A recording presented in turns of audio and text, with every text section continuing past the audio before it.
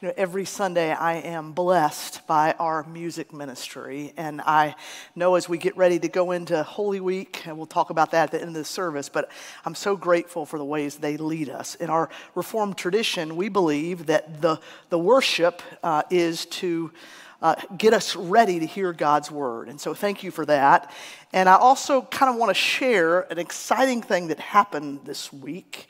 And Tom and Peter Young and I took a little trip over to see this. This is our new organ. And I don't know about you, but I can't wait to have that in our new campus. And so wanted you to see it as we continue to pray. We are very close, and we hope in the next days we're going to be able to tell you exactly our first Sunday. But continue to pray and continue to anticipate the incredible ministry of music that we're going to have in our new space. Amen? All right. Give a round of applause. That's great. Well, we were supposed to have a storm yesterday, and of course, around our area, there were a lot of storms, and many lost homes, and we need to be praying, as Mark just did. But we thought here it was going to be big enough and windy enough to cancel our Easter egg hunt, which we did. We postponed it to after the 11 o'clock service in the gym. It'll be kind of like an egg roll. It's worth sticking around for because 5,000 eggs on the gym floor is a funny sight. So if you want to go grab something to eat real quick and come back, it is worth doing. But I expected yesterday that we would lose power at our house. And the great thing about living here in Bethlehem is that when we have a power outage, we can go online to the PPL site and we can actually see where our outages are. You can get actually a projected time that the electricity will come back on. You can see how many customers are affected. You realize you're not the only one who has the power outage. But I also appreciate that they tell you why the darkness is happening. See, there's usually a reason for darkness. At the end of the day, we expect the sun to set. We expect there to be darkness. At the end of the day, we expect that our laptops will be out of juice and that there will be darkness. And if you're like me, usually I will do anything to run back to the light, to recharge my computer, to wait and anticipate that the electricity will come back on. And even at the middle of the night, when you wake up at 4 o'clock in the morning, don't you anticipate that the darkness will become light? Well, before we skip to Easter next week, I want us to linger today at the cross and linger in the darkness that came when Jesus gave his life. Luke gives us a very powerful description of the moment when Jesus died and what happened. Luke 23, verse 44 says this.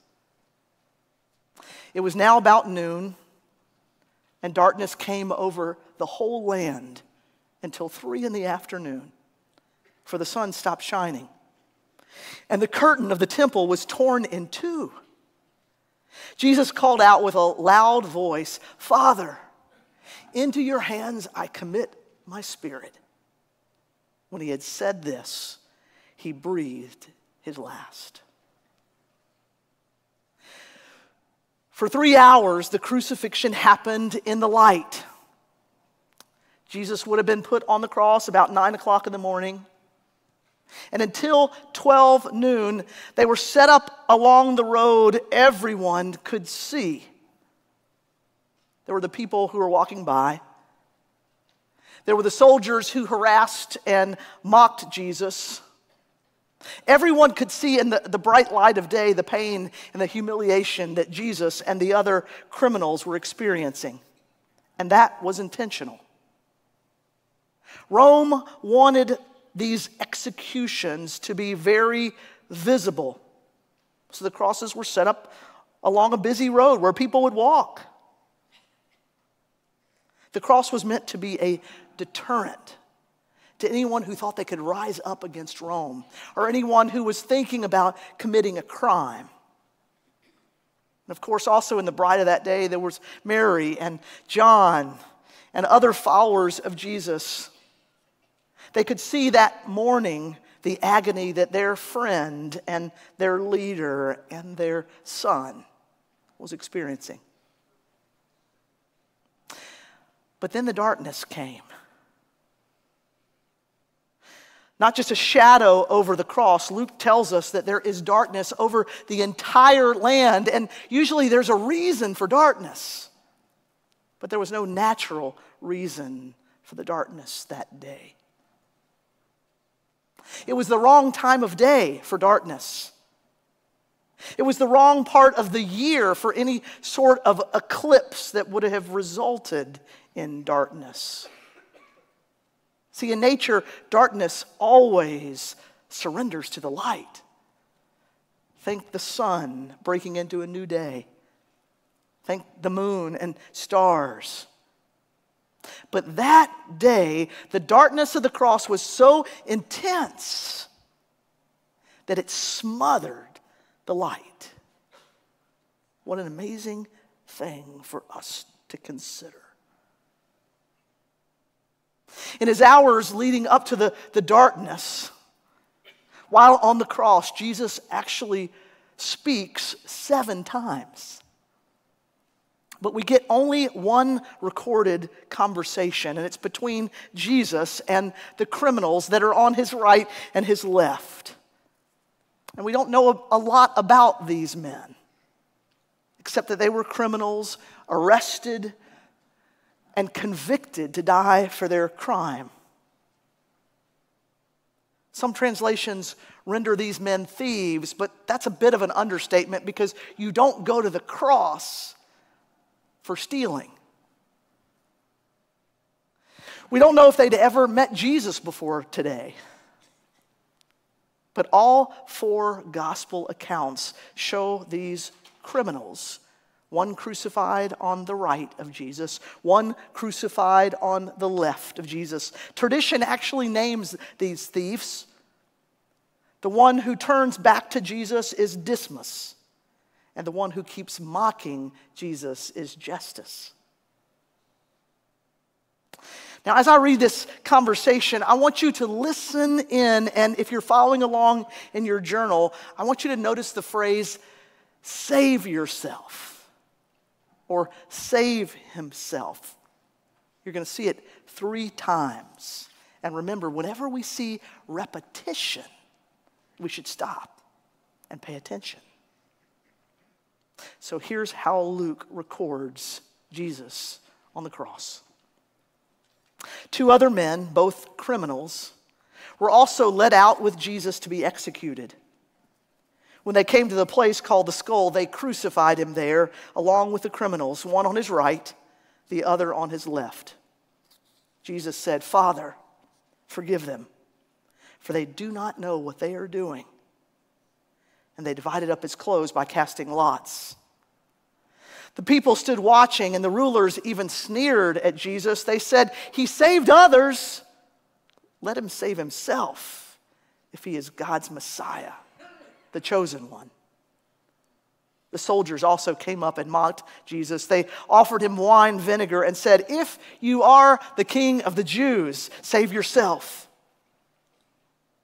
There was a written notice above Jesus which read, "This is the King of the Jews."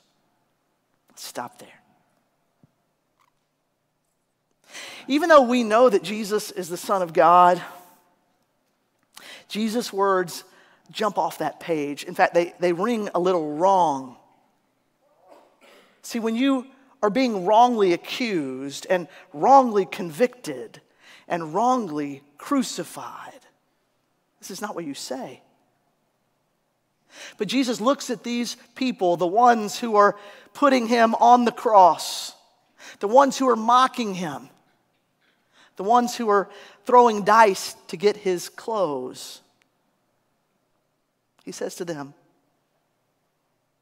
And he looks to the Father and says it. Father, forgive them.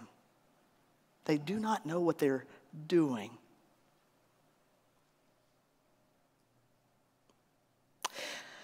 Jesus extends that incredible mercy. But to that, everyone lashes back at him. First time, it's the religious people who mock Jesus. They watch and they sneer. He saved others. Jesus, save yourself. Get off the cross, or you are not the Messiah.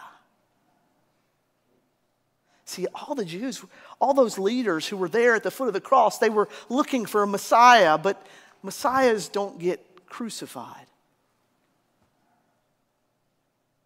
The second time, it's the Roman soldiers.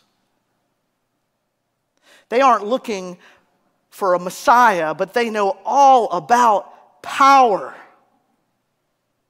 They know all about kings and emperors. Jesus, save yourself. Get off the cross, or you can't be the king.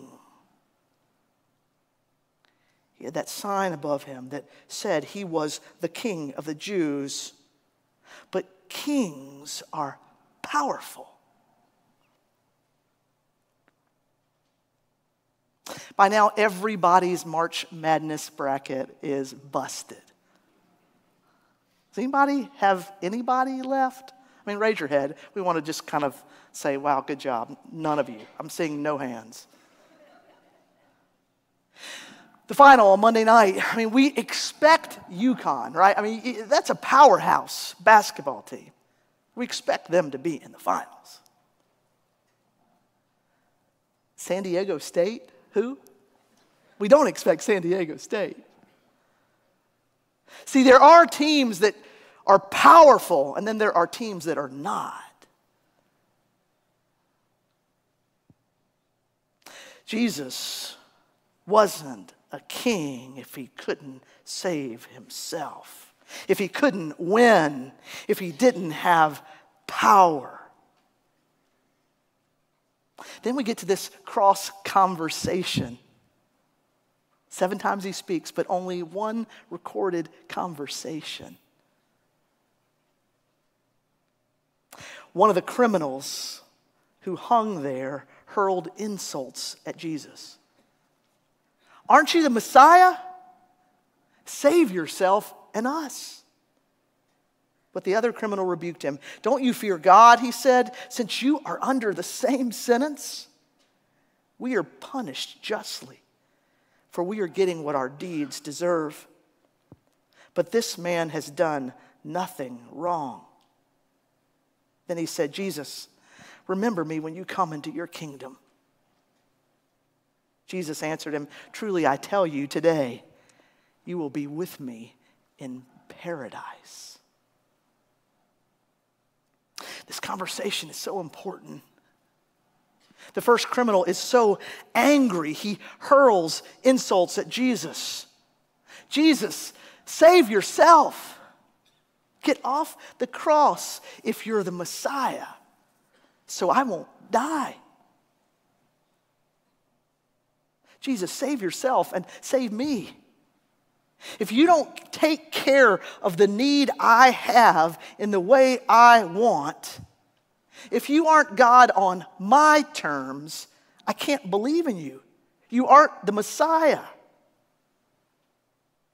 This criminal misses Jesus totally. He misses the Son of God because Jesus won't save him on his terms. Jesus will save him on Jesus' terms. Jesus won't do what he wants, so this criminal rejects him. Does that sound familiar? He comes to Jesus with desperation. I've done that. But then he comes with demands and insults. Jesus, it's my way or you're not the Messiah. You're not trustworthy. You're not my Lord. But then the other criminal intervenes. And before we get to what Luke says, it's important for us.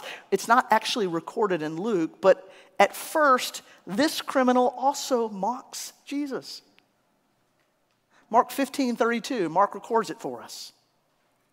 It says, those crucified with Jesus also heaped insults on him. So at first, both of them were mocking Jesus. Both of them were insulting Jesus. But something happened to this man. While he could barely catch his breath, when he was about to take his last breath, perhaps it was hearing Jesus ask the Father to forgive the very ones who were crucifying him. I'm so glad we have this part of the story, because God can get to us at the last minute. God can get to us at the worst moments. He can show us who we really are, and He can show us who He really is. With this change in his heart, the criminal speaks to the first criminal. How can you be saying this? How can you say this? We deserve what we're getting. We deserve the darkness. But this man, Jesus, is innocent. And then he turns to Jesus and he speaks so personally. It's the only time in the Gospels where Jesus is addressed without a more formal title, like Jesus, Son of David, Jesus, Son of God. He speaks personally and he speaks humbly to Jesus. Jesus, remember me when you come into your kingdom. Tim Keller says the first criminal is more concerned to save his skin than his soul. It's a good line. But this criminal sees. He wants to deal with his soul. He knows that he is dying justly. He is condemned. And this one beside him, this one who is dying innocently beside him, shows him what he needs. The man doesn't want what Jesus can give him. He wants Jesus. Instead of asking for the life he wants Jesus to be his life. See, he wants Jesus on Jesus' terms, not on his own. And how does Jesus respond? He doesn't rehearse all the bad things that this criminal has done. He doesn't talk about why he's on the cross. No, he promises him forgiveness and friendship. He says, today you'll be with me in paradise. And that is Jesus. See, from the very beginning of his ministry, he is so consistent. The scripture tells us he came to seek and to save the lost. And even in his dying breath, he's in the business of saving people. That's why he's on the cross. He says, you will be with me in paradise. See, Jesus was on the cross. He didn't save himself so that he could save the criminal. So he could save our sin, so he could take away our sin on his shoulders, so he could die our death, so he could reconnect this criminal with God again.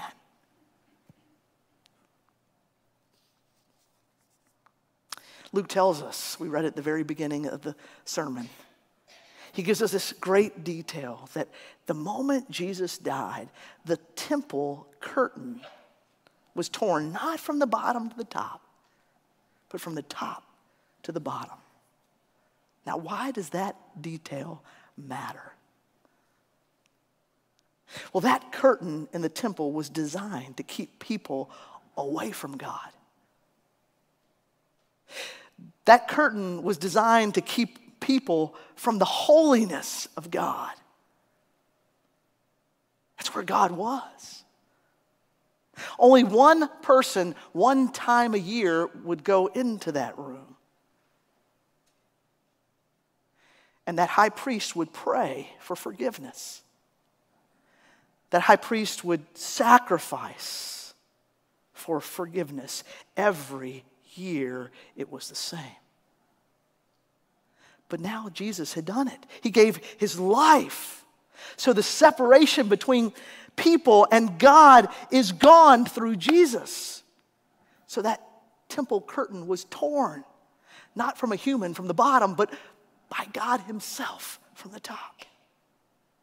The Holy of Holies wasn't needed anymore. In that moment when Jesus died, he made a way for the criminal to be with Jesus from now on.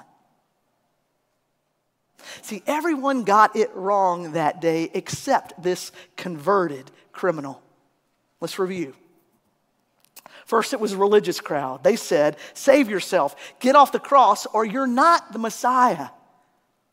But by dying, Jesus said, "I'm dying on the cross so I can be the Messiah for you." To the Romans, "Jesus, save yourself, get off the cross, or you can't be the king." And by dying, Jesus says, "I'm dying on the cross as the King of Kings." And then the criminal, "Jesus, save yourself, get off the cross so I won't die." Jesus, by his dying, says, "I'm dying on the cross so you can live with me forever." See, Jesus refuses to save himself so he can save you and me and the criminal. You know, people have been debating who Jesus was and why he came and why he died on the cross since he came as a baby in Bethlehem. During his ministry, he asked people, "Who do you say that I am?" And now at his passion, where his suffering is at the most intense point, it's no different. Who is Jesus? What is he doing? His sovereignty was a debated sovereignty. One day, it won't be debated. Every knee will bow, every tongue confess that Jesus is Lord. But here on Golgotha, on that night, there is so much confusion. Why is the Son of Man, the Messiah, the King, why is he hanging on a cross? Why is he suffering with criminals? Who is this man? Can he really be God's plan? Is he really the Son of God? Is he really the hope for the world? Well, hanging on the cross, it doesn't look like it. These two criminals enter into and they part ways in this historical debate of who Jesus really is. So which criminal are you?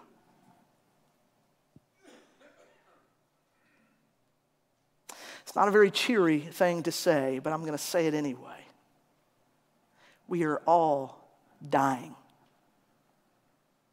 We're all one day closer to a day where we will take our very last breath. And if you're in denial about that, let me pedal a little easier. You know there are things in your life right now There are things in your life that are coming that you will not know what to do with.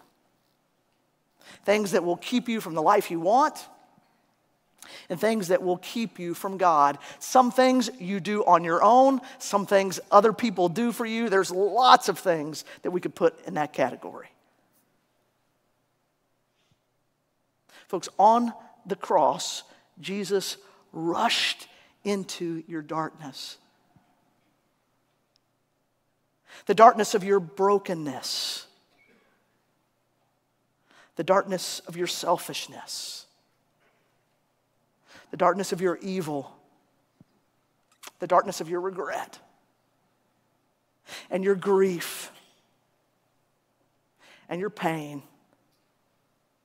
Jesus rushed into the darkness of your inadequacies and your fears and your lies and your doubts and your limits and your shame. See, Jesus rushed into the darkness because he knew you couldn't see your way out of the darkness without him going into the darkness. In the darkness, the Father, God the Father, abandons Jesus. He turns his back. He is not present with his Son for the first time and the only time.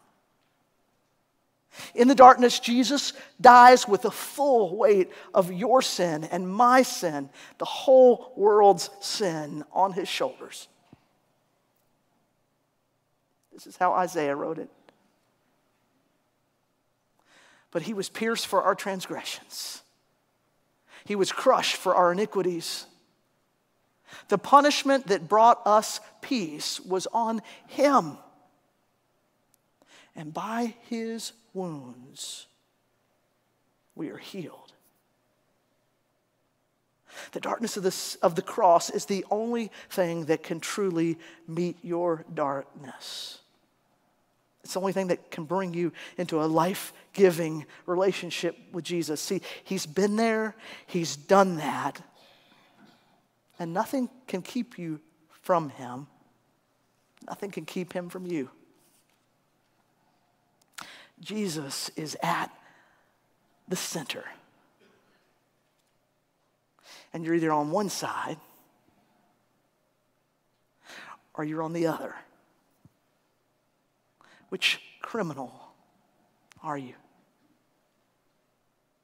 See, either you'll dismiss Jesus because he doesn't give you what you want in the way you want it, and you reject his sacrifice, and you stay in the darkness, or you come to him in your brokenness, and you ask for mercy, and you ask for him, knowing that the darkness cannot overwhelm you, and you will be with Jesus forever. Which one are you? If you've been dismissing Jesus for a very long time, it is never too late. See, Jesus is not the means to the end. Jesus is the end. Jesus, the day you gave your life suffering on the cross, you rushed into our darkness. You didn't save yourself. You gave your body and your blood. By your Holy Spirit, would you give each of us eyes to see? Would you help us to come to you on your terms and not ours? We admit that we deserve the death that you died. We admit that without your mercy, we're stuck in the darkness and we cannot receive the life we long for. Jesus, how wonderful that you stand ready to receive us. Even if we've been indifferent or distant or even mocking, Jesus. Change our hearts as we take this meal that cost you your life. Amen. On the night that Jesus was betrayed, as he was heading to the cross and into the darkness, he took the bread and he broke it and he said, "This is my body. It was broken for you. Do this in remembrance of me."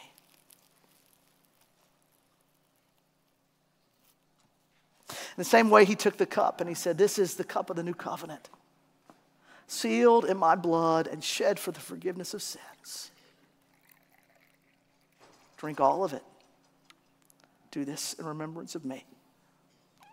For as often as we take this bread and this cup, we show forth the death of our risen Lord until he comes again. Amen. Would you take your elements?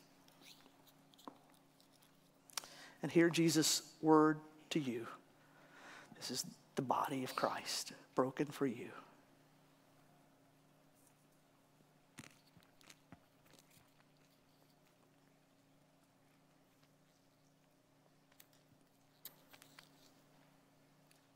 Take the juice and hear these words for you. This is the blood of Christ that was shed for you.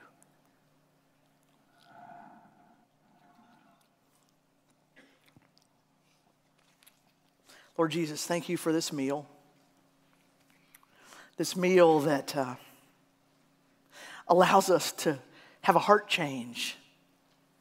This meal that allows us to say, "Jesus, remember me." God, do your work in us. Thank you for coming into our darkness. Thank you for changing our life. And we pray it in Jesus' name. Amen.